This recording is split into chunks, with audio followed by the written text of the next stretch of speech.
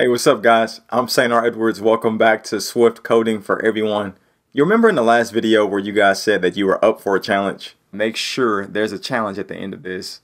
So make sure you guys do the challenge. Or maybe you didn't say it, but since you're here, I assume that you are up for a challenge. So in that case, we're going to get this thing going. So what we're going to do is we're going to build a simple app that furthers our understanding, mine included, of our understanding of the view controller lifecycle and the order of events. So we're going to create a new Xcode project called Order of Events, and let's get started.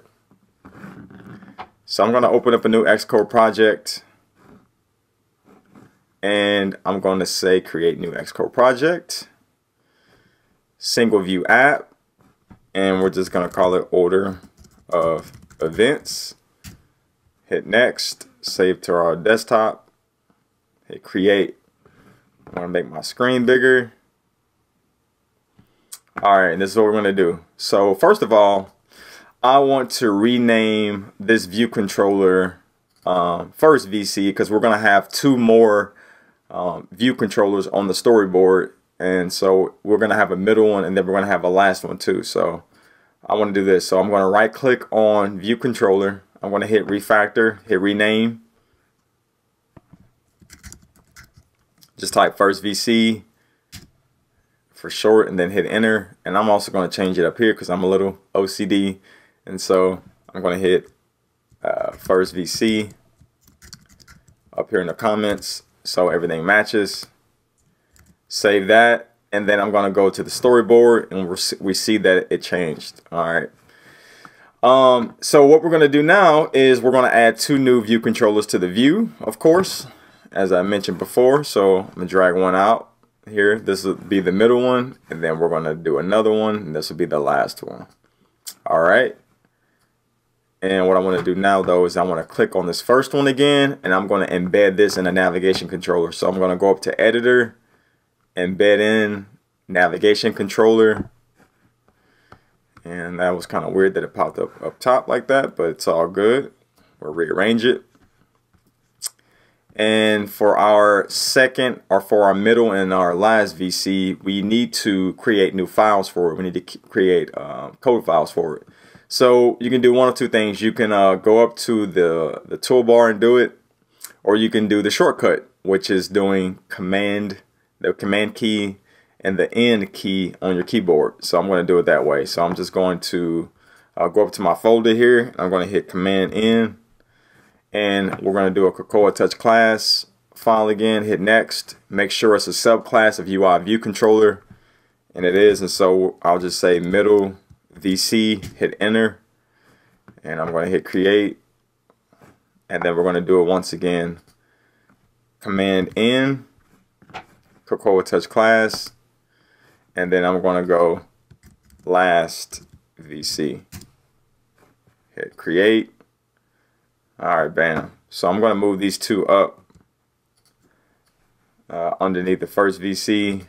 Alright, and so go back to the main.storyboard, and now we're going to connect these. So I'm going to create or click on the middle VC, and I am going to go up to the identity inspector, and again we can do a keyboard shortcut. So we can do Command Option, and we can do 3, and as you can see that popped up for me. So I'm already in the class section, so I'm just going to start typing middle, and I'm going to hit enter and to confirm it. And so now that is a middle VC, and if we go to the last view controller, you'll see that once we click off of it, the middle VC will pop up on the middle VC, and there it is.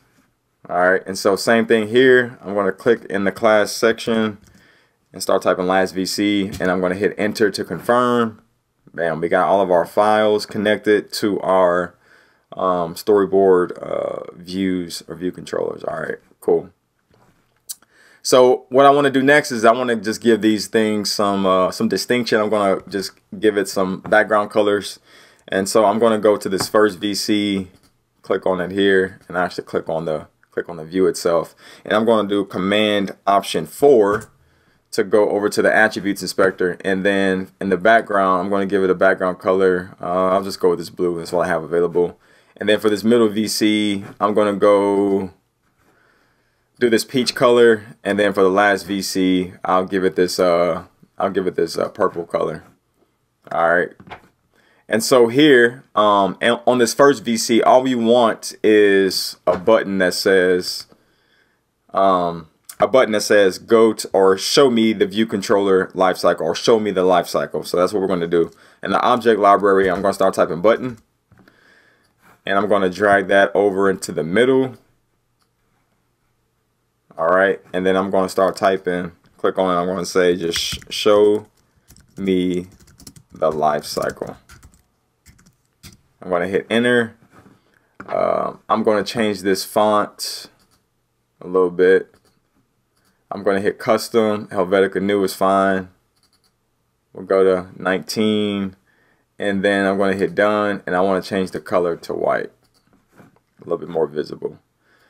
And then I'm going to constrain it to the center, horizontally and vertically in the container. I'm going to do that. Bam. All right, next, for the middle VC, what we want is two things. We want a label at the top, and what this label will say is nothing has happened yet in this label at the top that we're going to add, and then at the bottom we're just going to say go to last VC or something of that matter. So we're going to go with the first thing here. I'll start typing label in the object library, drag the label out, and I'm going to drop it about right there. I'm going to highlight it. I'm going to say nothing has happened yet. Drag it over to the center. You know what? I'm going to leave it right there. It's acting funky right now. White. And I'm going to change the font style to custom, Helvetica New. And I'll go to 20 here. But this is what we want to do here for this label. We want to make sure the lines are 0, so that way it can expand as much as it needs to, and it's going to need to here in a little bit, and you'll see why. So I'm going to put this thing over here in the middle, and I'm going to set a constraint to it only for the top, and then center it horizontally in the container. So we'll say 20 from the top, or the safe area. I'm going to hit add this constraint.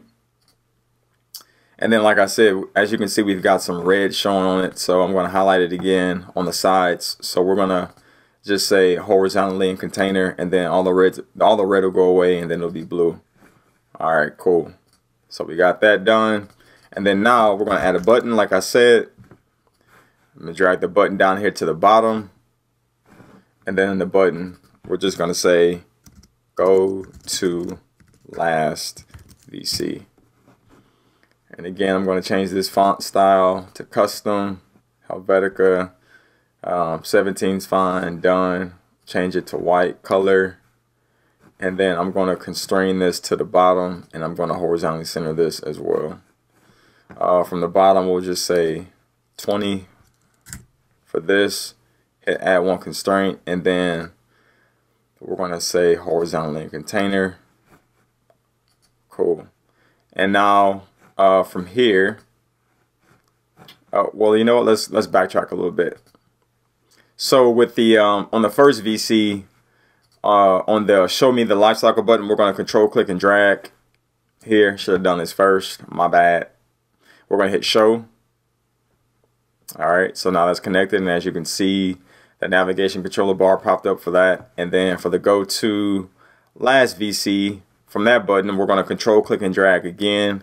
Go to the last VC and release, and we're going to hit show.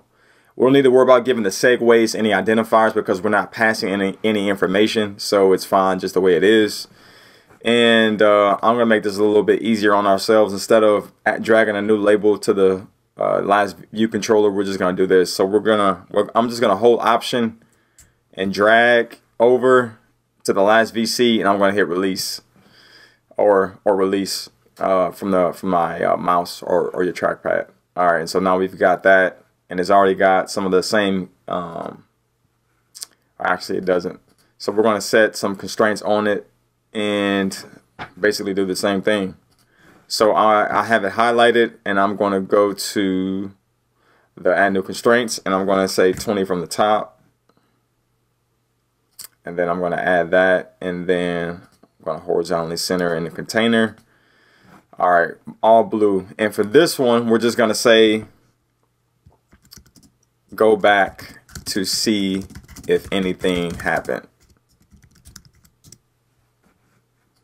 All right, and so that's all we want that to say, and we are good as far as that goes. Okay, so now for the real fun stuff, right? So now what we're going to do is we are going to, from our middle VC, we are going to create an outlet, an IB outlet for our label, because we want it to update. So this is what we're going to do. So from the storyboard, and with the middle VC label already highlighted, we can just hit Option or hold Option, and then you click on the middle VC file, and then we already have our file that popped up next to us. So this is what we're going to do. We're going to make some space first of all. Hit enter a few times. I'll get rid of this override did receive memory stuff. Don't need it right now.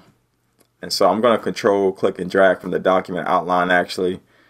And so I'll just say control click and drag and release about right there. And I'll say middle VC label, hit enter. All right, and then we're going to close out of that, go back into full screen. All right, so this is what we want to happen.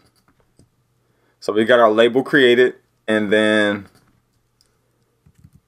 we're going to create a property, because we need a property to update every time something changes. So that's how we're going to keep up with the order of events. So we're going to say var event number, and we're going to make it a type of int, and we're going to set it equal to 1 for now. All right, and you will see why here in just a second. I got a little long-winded in this one. Stay tuned for the next video. Go ahead and go to the next video now.